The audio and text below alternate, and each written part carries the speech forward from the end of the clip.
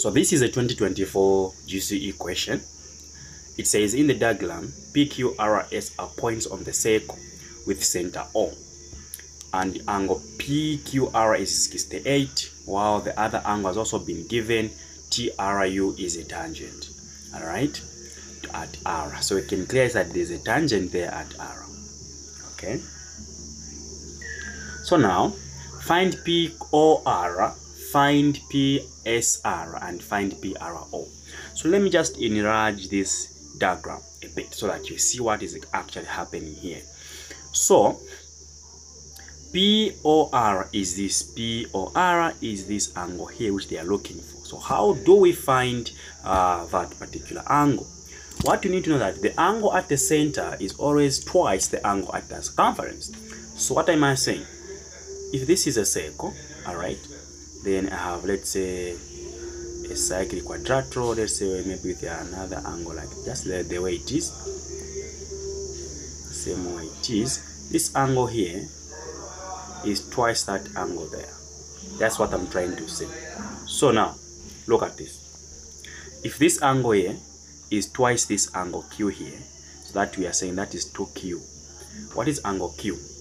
All right, so angle Q is just 68. So we are saying this one is just equal to twice angle 68. Remember that you do not have a calculator here, so I expect you to use your own mathematics knowledge to be able to give you. Do not forget degrees, right? So you end up having that. So let us record it here, 136 degrees. That is for A. Then let's go for B. All right, so we found that this one is actually 136. We found that it is 136. So now let's go to B. B says PSR. PSR, this angle here. Again, let's go back. In a cyclic quadrilateral, if you have got A, B, C, and D, is as long as a cyclic quadrilateral, like this one is a cyclic quadrilateral, you can say this is a cyclic quadrilateral, right? This means that this angle plus this angle should always give us 180. All right. So what are we saying? I'm saying A plus C should give us 180 degrees. The same thing applies to B and D. When you add them, should give you 180. So going back to our equation, we have 68 degrees plus S. It should give us what? 180 degrees. So S, which is angle S, is just equal to 180 degrees minus 68 degrees. So 180 minus 68, I'm getting 112 degrees. So I'm getting 1120 as the S angle. So this angle here is 112 degrees. So we come here and record it nicely, 112 degrees. Don't forget to record whatever that you are finding. All right, then we go to C. C says PRO. PRO. So PRO. Let me just enlarge it. So PRO is this angle here. But I want to just take you back a little bit. Let's redraw it. This is the center, right?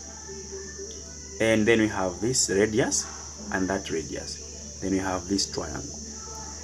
You understand? You know that this distance and that distance, they are the same, right? Because they are all coming from the center.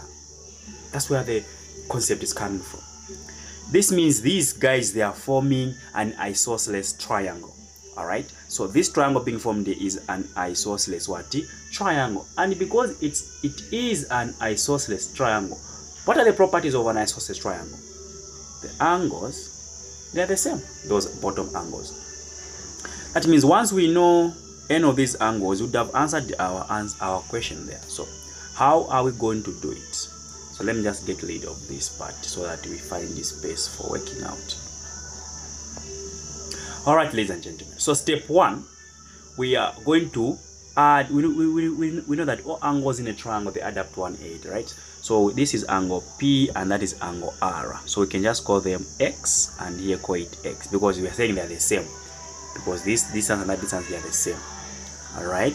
So we are saying 136 degrees plus X again plus X is equal to 180.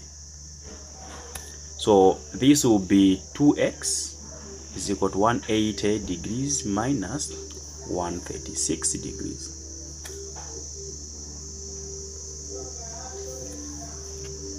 So now, what I get when we subtract?